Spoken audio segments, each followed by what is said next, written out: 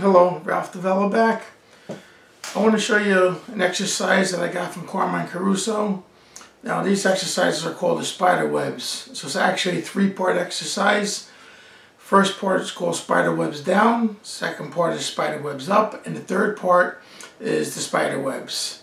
This is a great warm-up, and this is a great way to reach the lower notes and the higher notes from the middle G setting. So let me show you, put the spider webs up on the screen. You can look at them and then we can play them together. So this is the first one that we're going to look at. This is the spider webs down. So it's going to start on G. All three of these exercises will start on G, and that would be your bass note, which is a nice relaxed note to play on the trumpet. And then we're going to weave our way down all the way to the low G. Now, you're probably going to want to write this down in order for you to be able to do it. It's hard to do in your head at first. So you stop the camera, write it down. And this is a great exercise for achieving the low notes, especially off a setting that you don't have to change the setting to get to the low notes. And it's a good warm-up. So let's play this exercise together. It's played slowly, and it can be played faster too, but we'll do it at a medium speed. Okay, let's play it together.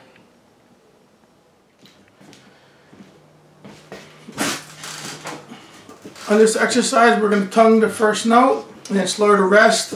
If we run out of air, then we'll do the same thing. We'll just pick it up from where we ran out of air.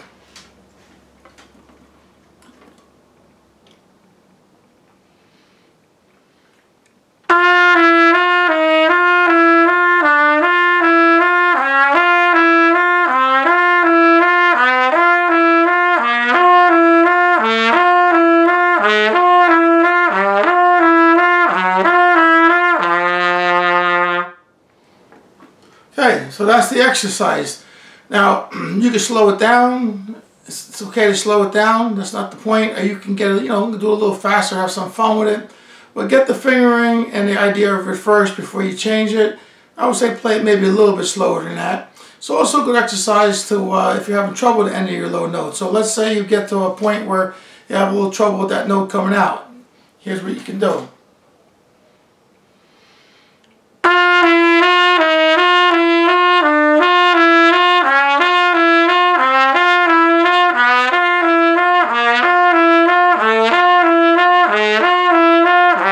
Let's say I had a little trouble with that low A there.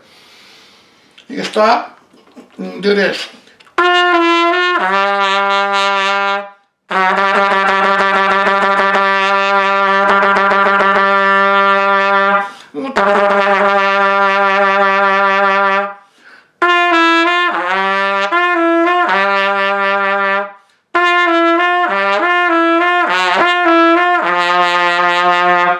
So you can work on the low notes with this, but just play straight and don't worry too much about how well you hit them or don't hit them. And then after that, you can work on that.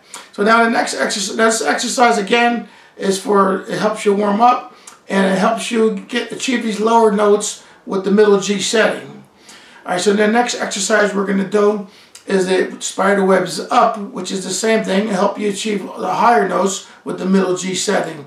So let's do that next. Let me put it up on the screen for you. Now these are the spider webs up, and I wrote on here the reasons that you play it. Of course, this is part of your warm-up. If you go to a job, it's one of the quick ways to warm up. And it sets up the playing in the higher notes from the G setting. So this we're going to weave our way up, all the way up to G. So same thing with this. I think you should write it down. Stop the camera, and then pause it and write it down. All right, so let's play this one together. All right, this exercise, same thing. We're going to tongue the first note and then slow the rest. If you run out of air, you just pick it up from where you take a breath, pick it up from where you run out of air. I would breathe in through my nose and pick it up that way.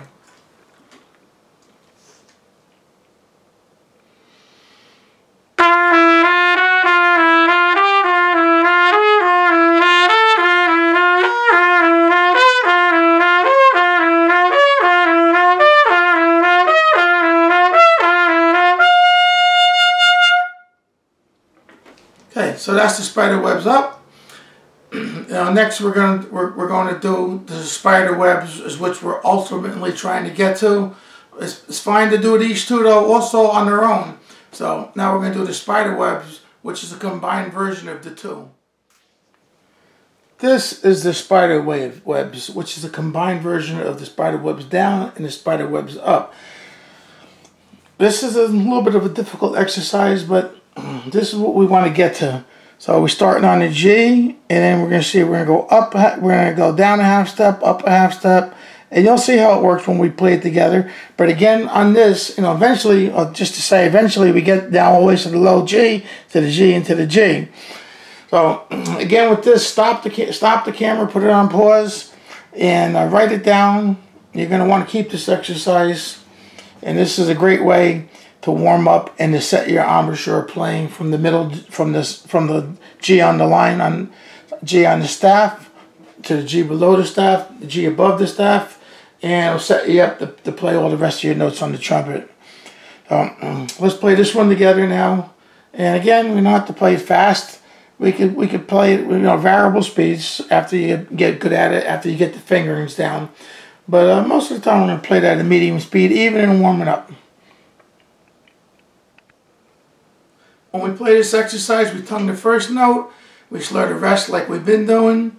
Run out of breath, I would breathe in through my nose, and complete the exercise. This is a great exercise. This is the exercise Carmen Caruso made me do for years. This got better and better at it. Helps keep you from moving the mouthpiece. You feel comfortable with that setting of G on the line, whether you're playing up or you're playing down. So that's one of the purposes of this exercise. Also a great warm up so you can cover the range of the trumpet. Let's play it together.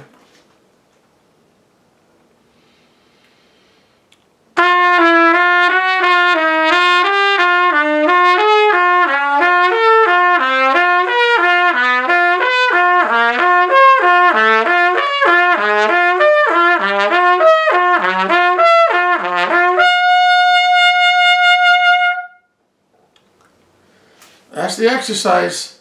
So I wouldn't worry too much if you make mistakes or if you can't get the notes out perfect and all that. That's what practicing is for. So enjoy that exercise. That's one of the staple exercises, and I think that will do a lot for you quickly. That was the spider web exercises, spider webs down, spider webs up, and the spider webs which combine the both of them. So do that. It doesn't take long to do. And it doesn't really take that much out of you, but it's not easy to do.